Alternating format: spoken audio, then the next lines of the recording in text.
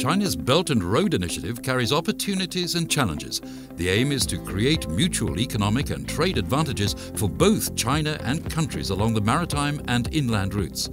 Professor Liu Mingkang, former chairman of the China Banking Regulatory Commission, is also a prominent business executive and academic and looks ahead at the initiative's implementation. Talking about One Belt, One Road, that's an initiative sponsored by President Xi Jinping in year 2013. We got to think about our neighbors along the One Belt, One Road because it's a long history.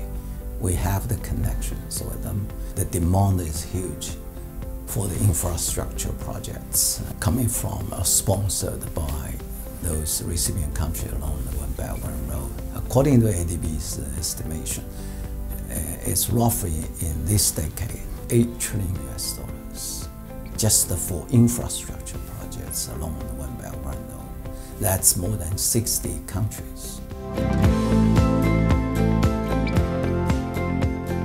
China will climb up the value chain to reach the international standard in delivering the new projects and the new support.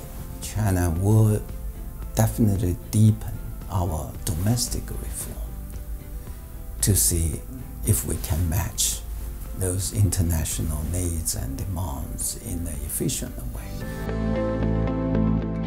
If you scale up and climb up along the value-added chain, then you will automatically increase the jobs, increase the income, which are the driving force of the domestic consumption.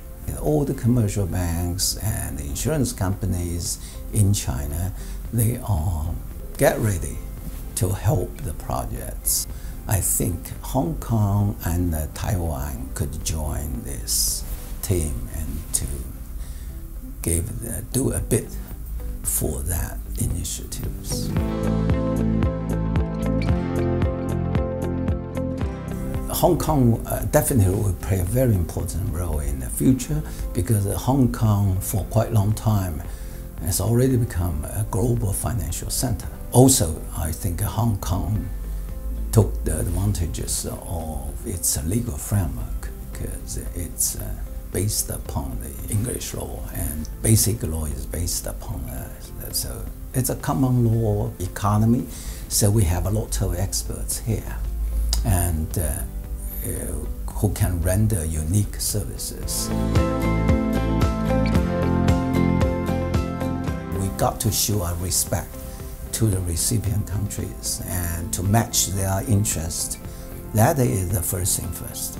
We will be a good listener, but we don't want to combine the usage of renminbi with any projects on One Belt, One Road. There's no precondition like this. As I wrote in my article in research about One Belt, One Road initiatives, I said clean, green, and transparency.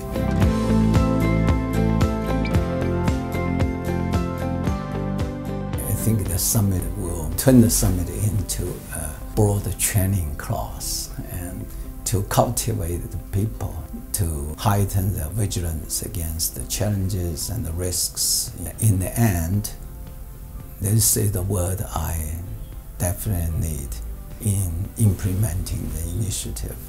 That's the synergy.